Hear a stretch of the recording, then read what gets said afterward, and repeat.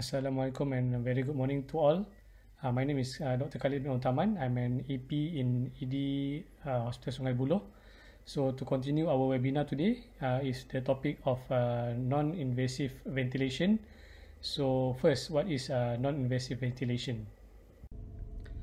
Non-invasive ventilation, or NIV, is the application of respiratory support by a ventilator to the patient via a sealed interface without the need of intubation.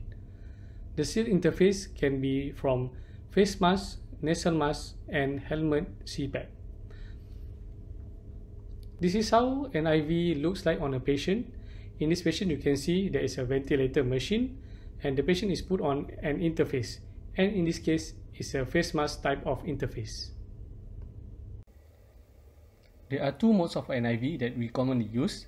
The first mode is continuous positive airway pressure, or CPAP. This mode provides positive airway pressure throughout the respiratory cycle, both during inspiration and expiration. It creates a pneumatic splint for the upper airway, preventing the soft tissue of the upper airway from narrowing and collapsing. It works by improving the lung compliance, opening collapsed alveoli, improving the oxygenation, and decreasing work of breathing. This mode is mostly used in case of cardiogenic pulmonary edema. The second mode is called bi-level positive airway pressure, or BiPAP. The difference of this mode compared to CPAP is there is a difference between the pressure provided during the inspiration, or IPAP, and during expiration, or EPAP. Increase in IPAP is helpful to alleviate dyspnea, and increase in EPAP is to provide better improvement in oxygenation. Together, it helps the BiPAP helps to reduce work of breathing, and this mode is commonly used in case of COAD. There are a few ways in which the NIV works. It works by partially unloading the work of respiratory muscles, thus improving the work of breathing of the patient.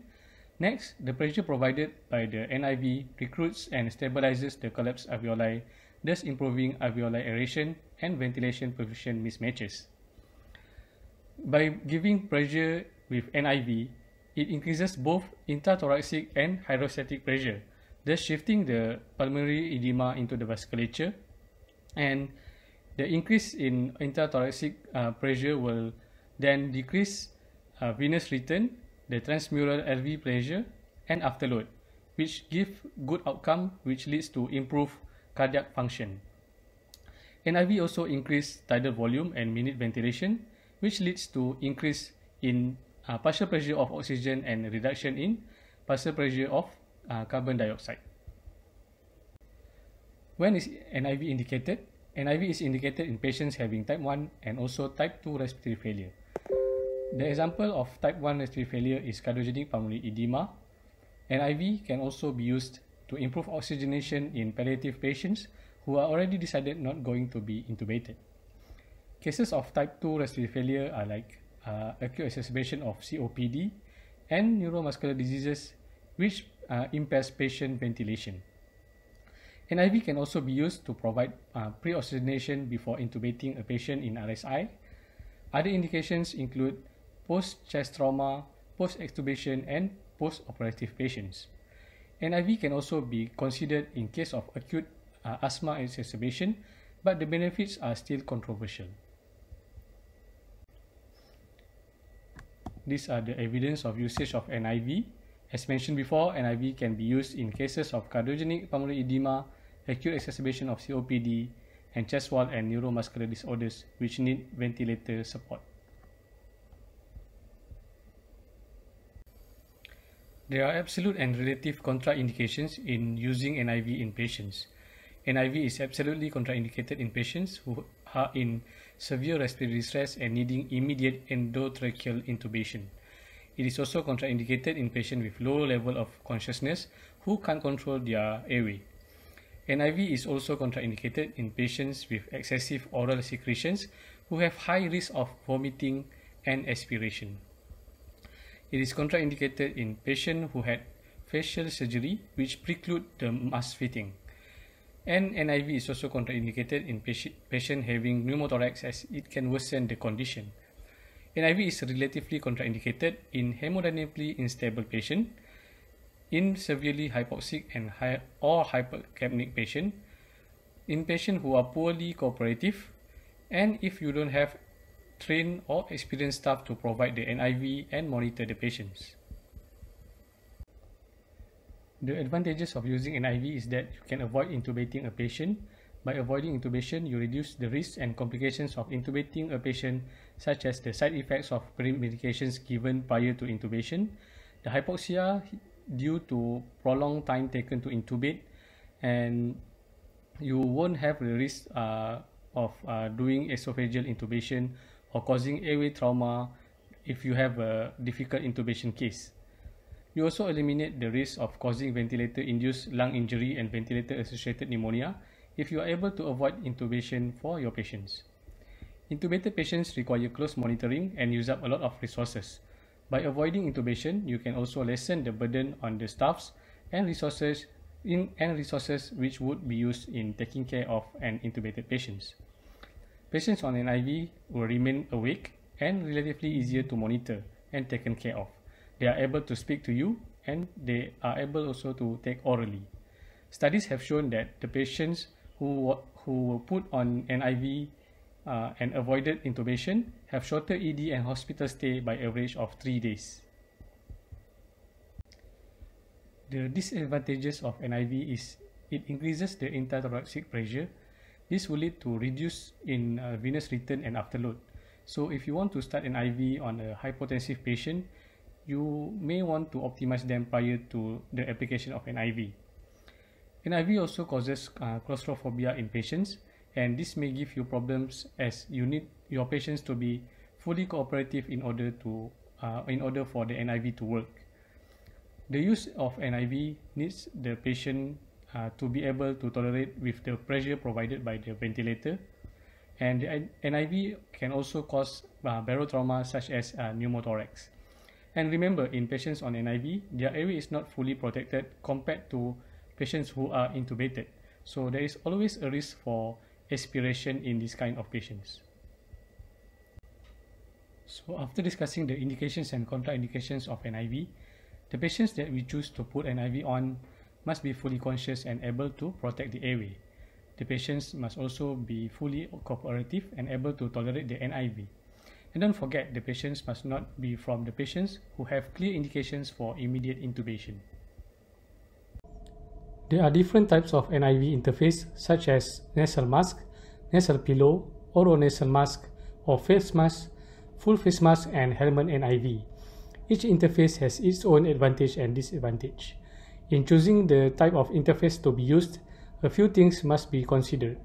The interface should make the patient feel comfortable, offers a good mask seal, and minimize leaks and dead space.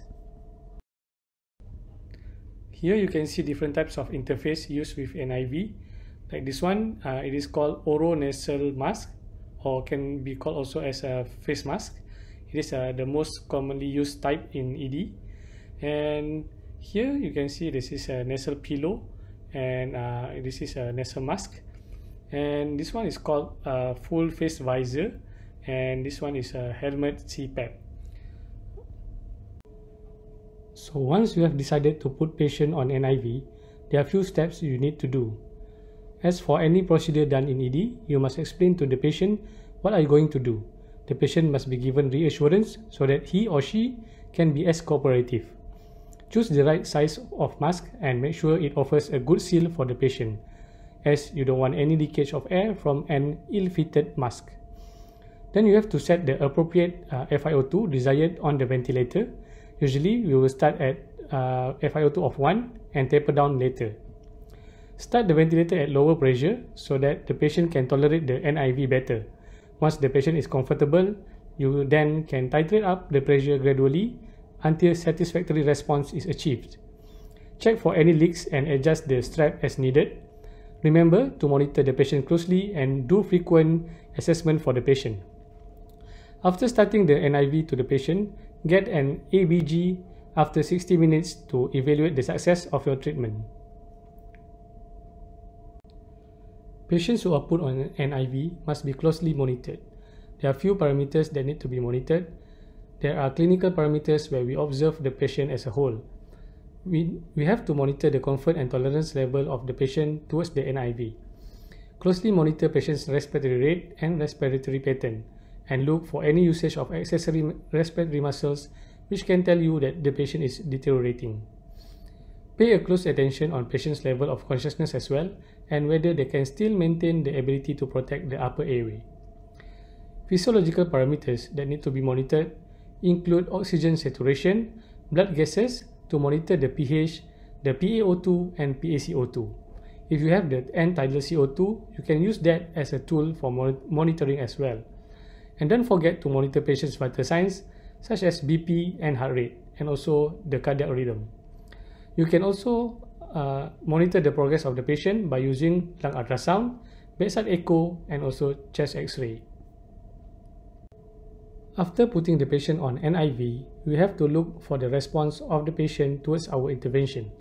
So, in predicting whether the patient will benefit or fail from the NIV, we can use a score system which is called HACO score to guide us making the decision whether to continue the patient on NIV or the patient has failed and needing an intubation.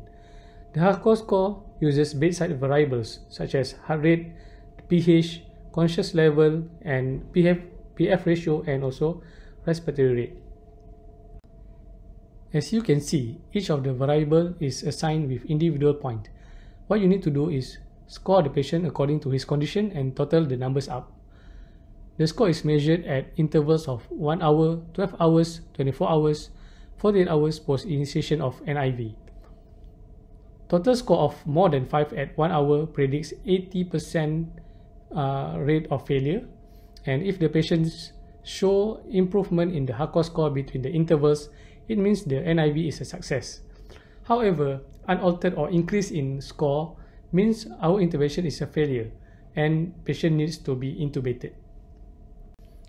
In conclusion, NIV is widely used in ED nowadays, and we should get to familiarize with its usage.